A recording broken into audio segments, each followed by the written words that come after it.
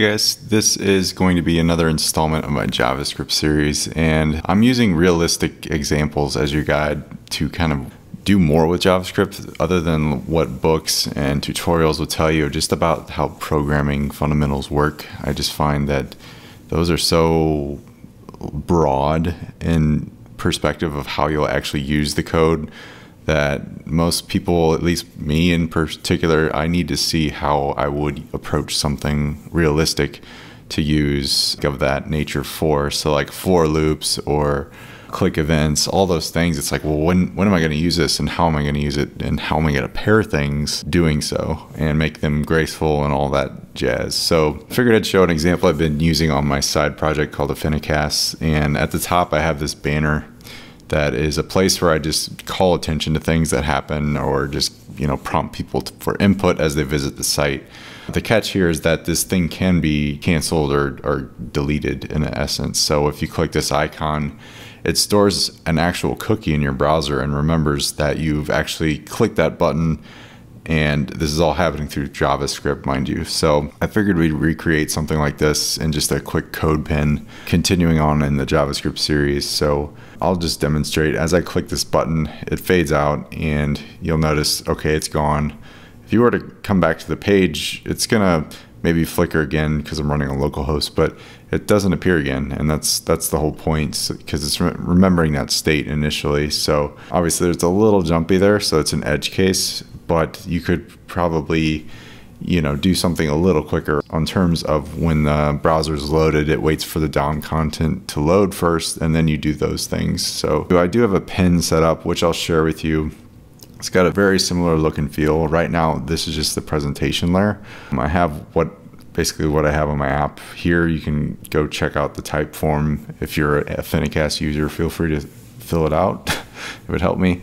But other than that, I have just an icon to close over here on the right, some sass to kind of demonstrate the look that I'm after. And all in all, we're just going to be writing the JavaScript here, so I'm not going to focus on these style properties and how I came to this point. Just inspect that code, and hopefully you can get the gist of it. So to save your time, I'll just do the JavaScript side, and we'll just kind of look at our HTML for reference. So typically in a big app, you kind of want to scope things. When I wrote this for my app, I used its own function in essence to call upon it later. But in this case, since we're just in a single pin, I'll probably author it a little bit differently. It's okay if it's not perfect. I'm looking at my source of my current site as an example. So I actually wrote it in jQuery first. So I'm going to be typing this live in vanilla JavaScript. So let's try and see what happens here. So I'm going to declare a variable called broadcast. And this is just going to be that whole entire object, this whole container element that is this top bar. So I'm going to get a document.query selector, and then get the class of broadcast. And with that, you could just console log and just make sure that's actually a thing. Just to verify JavaScript's working, all is grand. Open up the console. CodePen's kind of crazy with the console, so we'll see what's going on here. Sandbox, I'm not sure what that's all about. They do recommend using Google Chrome in CodePens. I like to use Firefox Developer Edition, so sorry if you see a bunch of errors. But we do get that div back way at the bottom, so that's cool. So that confirms everything's actually working. JavaScript's up and ready to roll. On top of the broadcast element, I want to get a reference to our close button. So I'm going to do close broadcast. And we'll just do the same thing. So document.query selector. And this is vanilla JavaScript, of course. That's the whole point. I want to just do this the traditional way as opposed to reaching for jQuery or something, which isn't bad. It's just something you don't necessarily need these days. Okay, so the secret to all of this is storing a cookie. And the idea is that I want to make sure if a user decides to hide this thing, that continues in their session until they clear their cookies, of course. So to do that with JavaScript, we can use and hook into a internal API that is a cookie library. So we can do var cookie equals read cookie.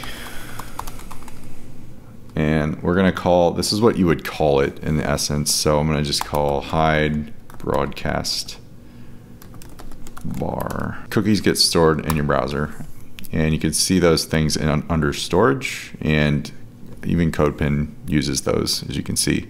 This is the naming convention that once we actually initialize this thing will end up here on our session. So hopefully it works in CodePen. I didn't really check to see if it would make a difference, but we'll find out. So it does work on my site, so I can at least verify that.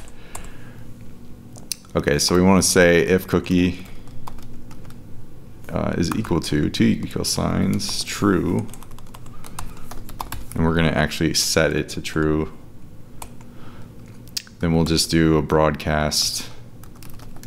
I wrote hide traditionally, and that's definitely jQuery, so we can just do broadcast style dot display equals none is another way to do it in vanilla JavaScript.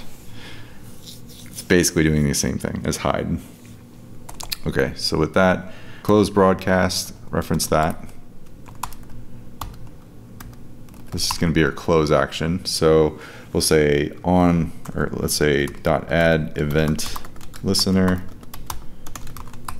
click, we'll pass a function through, and then the event, which is E in this case. You can call that whatever you want. I just use E for short. And then again, we'll do if cookie not equal to true, broadcast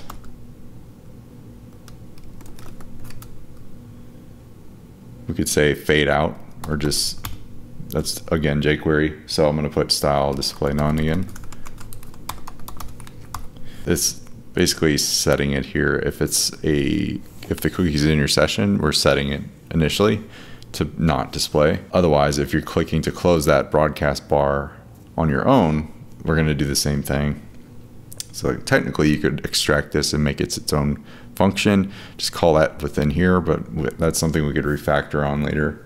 And then with that done, we can then create cookie broadcast bar. Let's see, we'll set it to true. The amount of time, I think it's 7 days. I believe that ends up being that much. And you gotta spell right. So for a week I set that. And then on the event, we want to prevent the default on that actual button, because right now it's an anchor tag in our markup. So I want to actually not make it a realistic link, but rather just do something with JavaScript. So we can do that like that. And that's that bit. Okay, so we have an error obviously because that function doesn't exist and I'm calling it too soon. So what I would typically do is have the functions probably higher up near our variables, just so they're in view and we can see what's going on. But below we're gonna call these things, which we haven't actually created yet. So let's do that now. So I'm gonna do a function create cookie, name, value, and days will be arguments. And then if days, we'll say variable or var date equals new date. And if you want to go ES6 and use the let or const here, feel free. Var works just the same. Obviously they're different, but it works in this case. So then we'll take that date variable and set time date.getTime. So this is going to be what we can set in that function to say, hey, expire after this long. So then we'll say days times 24. We've got to do a little math here.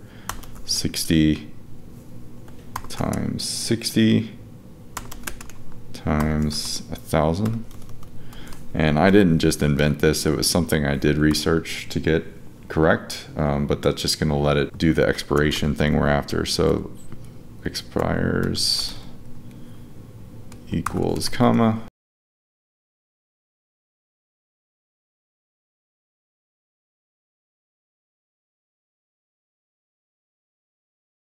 equals this. So you can do it all in line with that without writing the brackets if you really want to.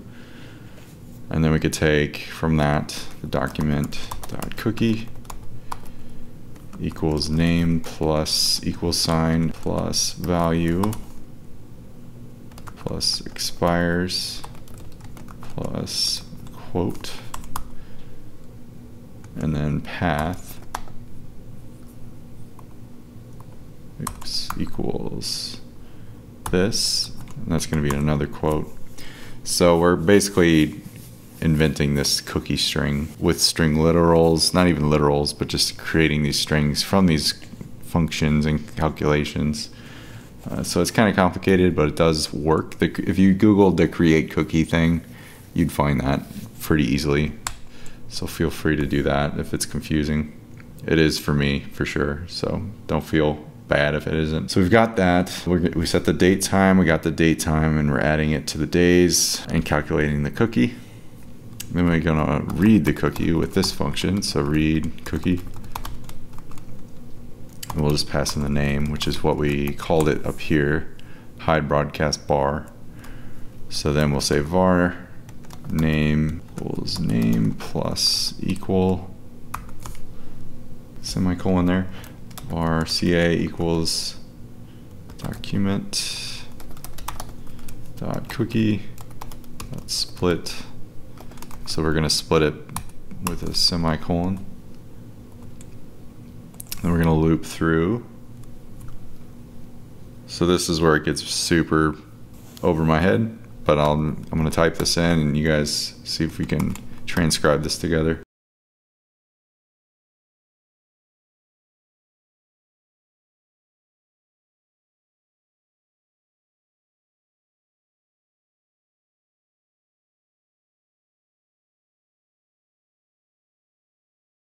All right, so that jarled mess is reading the cookie. So we're going through, splitting it, looping through each instance of it, basically all the cookies in the browser, and finding by name what we pass through here. It's a little over my head, to be honest. I've definitely referenced this, but I think it's just validating that we're reading the exact cookie we're after. And if it doesn't find it, it just returns null. So that's that function. On top of that, we're gonna have an erase cookie function. Again, passing in the name. And then we'll just say create cookie name, empty string, and then -1. Essentially erases it by creating it. Okay, so with that, we're able to do these things. Can actually remove that. It should stay, hopefully. It does. Cool. So all of that jarled mess, like I said, is what's responsible for this. So essentially we're looking for an event listener upon clicking, and if the cookie doesn't exist already, we are going to create a cookie and remember that state based on the user's browser and their parameter passed in here. That's going to be the time frame that we want them to keep that cookie. So unless they clear the cookies in their browser, are they going to see that banner again? And that's the whole point. So if I were to open this pen in a new browser window, I think I'm able to still see, I'll probably have to log in again, but able to see that banner, I believe. Yeah, so this is incognito in Firefox Developer. So a quick way to test that you need to see something of like maybe a signed out user or someone who hasn't had that cookie established. You can do so like this, and it doesn't mean you need to be signed in, because a cookie, that's what's great about a cookie, is you can almost do things like you would do if you had a user who is logged in and saved their stuff to a database. But in this case, we're just using JavaScript to save it to your browser temporarily, because you can't actually just use the browser as a storage thing. Well, I guess you can with local storage, but that's a whole nother conundrum, and it's still something the user could delete from their browser voluntarily. So it's something you can't 100% rely upon, but it does work in many situations where you need to carry data that isn't necessarily saved to a database to begin with. So with this, we have our actual JavaScript in place, essentially creating a cookie, reading a cookie, and erasing a cookie all within an event listener. So that's what I've used on my site. I definitely referenced, I think, Stack Overflow like everyone else to find these crazy functions. This is native JavaScript that hooks into the API that's built into browsers these days now. So we can do the cookie stuff inline. There are libraries you can use to do this for you. Like I know there's just some jQuery ones if you want to reach for that. It makes it way more convenient and easy to understand. But I figured I'd show the real vanilla way to go about it and just employ this in your own application. So things like a broadcast bar or announcement banner or something like that, make it pretty effortless to implement. So overall, just, you know, saving that state and making a better user experience for your users is going to be a win-win in my opinion. I will share with you this code pen, so definitely check it out. Feel free to steal this code, use it in your own apps. Again, I'm going to have my real type form here, so don't abuse that if you don't mind. But if you want to check out Affinicast and see what I've been up to, you can. And basically the surveys asking current users what they're after, what they're looking for in terms of features, if they want to see something improve, etc. I'm just looking for feedback so I can make this thing better and better. So I think I'll quit yakking. Hopefully that helped you guys. If you want to like or subscribe, I'd appreciate it. If not, that's cool too. And hopefully I will continue this series promptly. So thanks for watching. Peace.